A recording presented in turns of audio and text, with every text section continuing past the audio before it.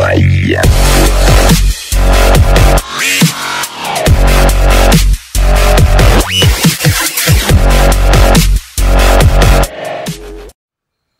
fellas, this is a Master 911 from Trevor Pierce. He's given it kind of a special name.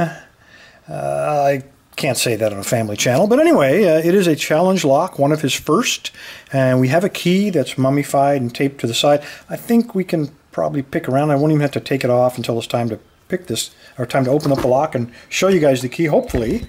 So let's see if we can figure out what Trevor's got here for us. I think with a name like that, you can be sure it's probably nasty, and you might even use that word a couple of times during the picking. Alright, let's see what we got here. I think we can fit a... Nope. 50-50. Always get it wrong. Okay, we got a pretty floppy core, so you can be sure there are some nasty pins in there. Alright, let me grab... I'm going to grab this. This is a Sparrows, one of the Euro tip, called a hybrid pick. And I think that will get us there. If not, we're going to go to the magic pick. And I don't like to pull that out unless I have to. Alright, light tension. It is a challenge lock. I'm going to zoom in a little bit so maybe you guys will be able to see some more.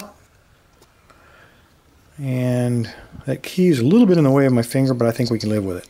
Light tension, and let's find a binder. Very light tension. And I got nothing here. Feel like my pick is getting a little bit hung up. Okay, I got a little bit of a fault set. That was pin 2. And it didn't take a lot of pressure at all on that pick to set that guy. Looking for feedback.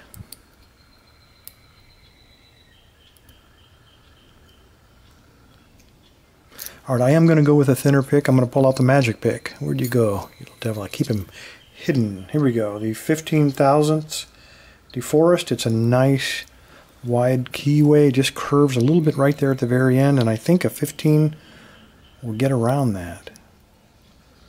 This was not the lock I was thinking of when I had this pick made, but it comes in handy. There we go. That was pin 1. Got to click off of him. I'm on pin 3. Get a counter rotation. I got to click off of him. If that was a spool with counter rotation like that, that was a very short spool. Okay, I'm on 6. I am getting a little bit of counter rotation. I think you might be able to see it there. And I got to click off of him.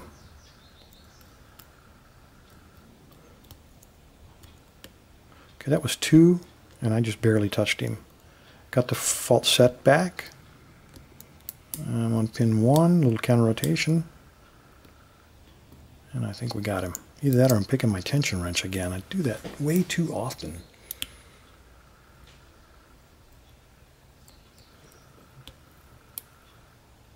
Okay, I heard a click, I heard something fall.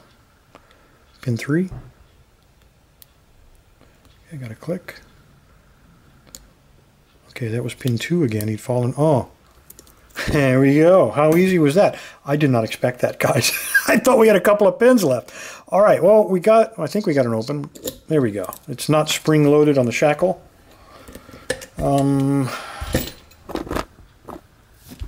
Zoom out here. I hate to use a knife because those razor blades lately just haven't been working for me. So...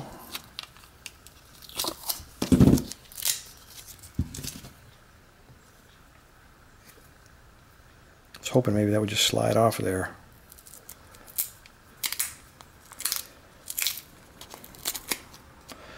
Look at that. That is not much of a bitting on that thing, is it?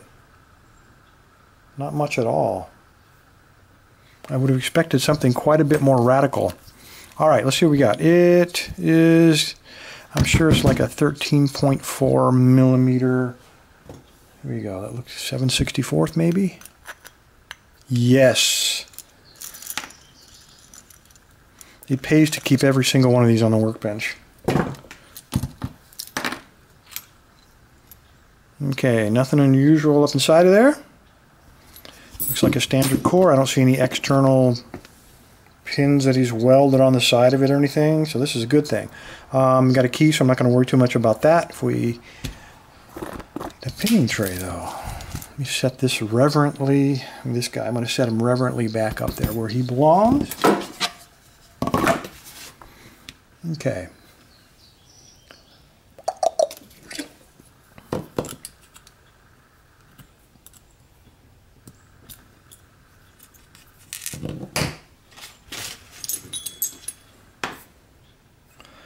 Alright, what can we do here? How about this guy? That's going to work. I am going to turn it just a little bit differently so nothing falls out of there. And I think that's what we want. Whoa.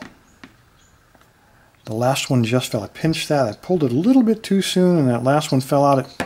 Set that down right there. It is a...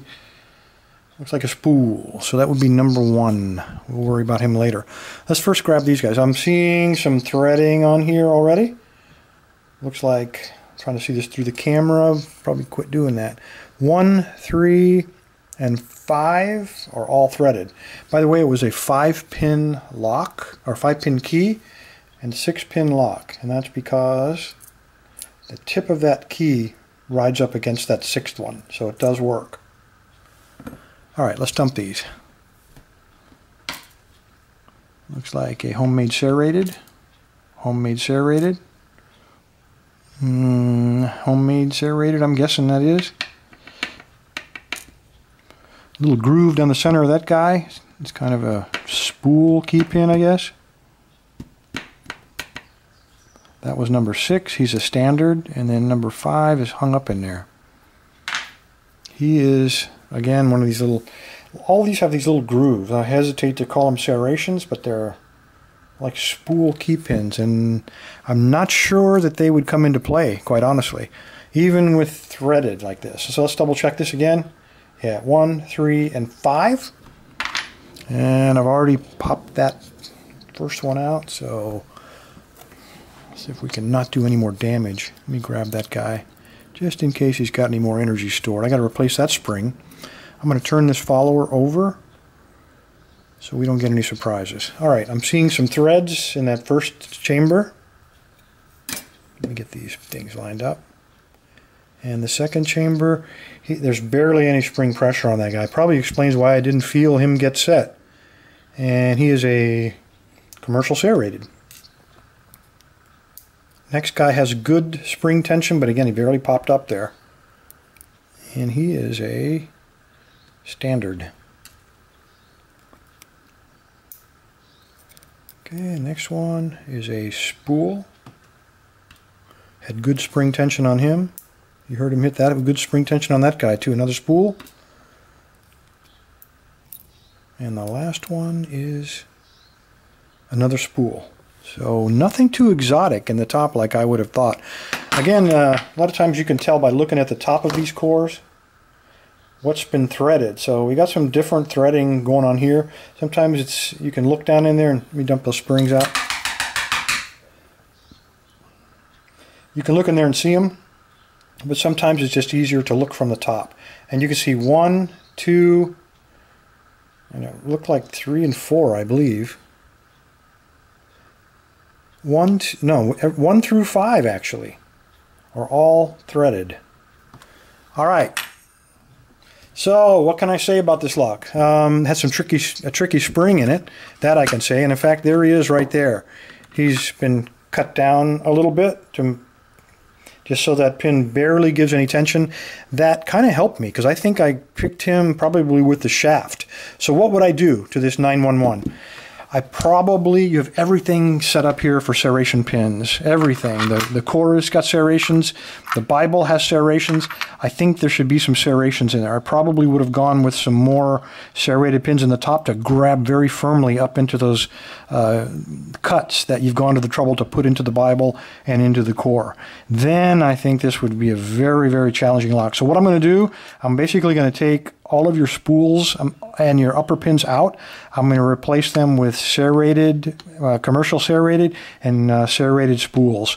These guys are okay.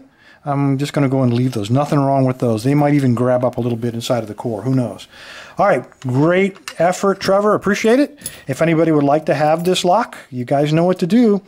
Go to the website, hit that button. It says enter contest, and you pay for shipping, guys, and I will send this anywhere on the planet Earth. I'm going to leave it up for 48 hours, and we'll let the computer decide who wins. Good luck, guys. Stay safe. Stay legal.